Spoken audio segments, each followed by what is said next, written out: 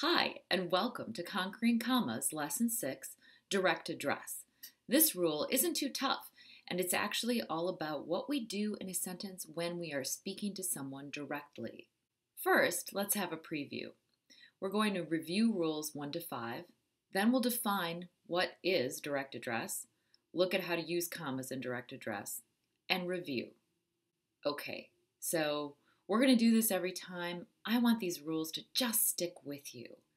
Rule 1, series. When you have a series of items, put commas in between them. Dates and addresses, same thing, put commas between the parts. Introductory words at the beginnings of sentences, put a comma after them. When you're writing a letter, put a comma after the greeting, and then right after the closing. And lastly, the two adjective rule, put a comma between two adjectives to separate them when they're modifying a noun. I hope you've got this by now. Let's start talking about direct address by just going over a definition. Direct address occurs whenever a person, place, or thing is being spoken to, whether in person or in writing. It'll help to see some examples. Justin, comma, what's on your phone? In my imaginary conversation taking place in the White House, President Barack Obama is asking this very important question of Justin Timberlake, and you can see that immediately after the direct address, we put a comma. To be clear, this rule applies when the name appears anywhere in the sentence. It can be at the beginning, in the middle, or at the end. Let's look at another example. When you smile like this, comma, Dr. Neil deGrasse Tyson, comma, I think it must be fun to be a famous astrophysicist.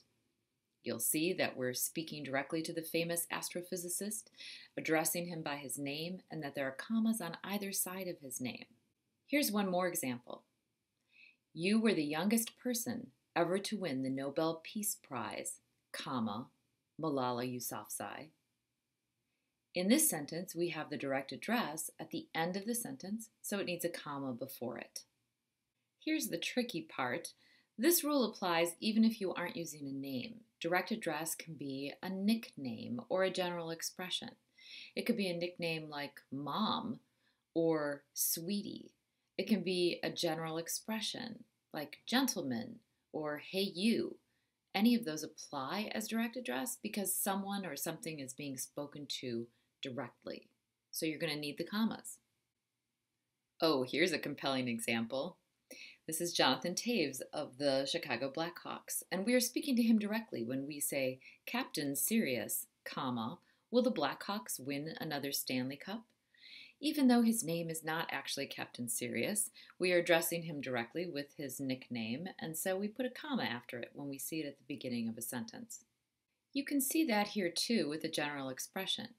All right, comma, children, comma, it's time to go to school. Children isn't a name, it isn't capitalized, but it is an expression that you would use to speak to a group of people. How can we test for direct address?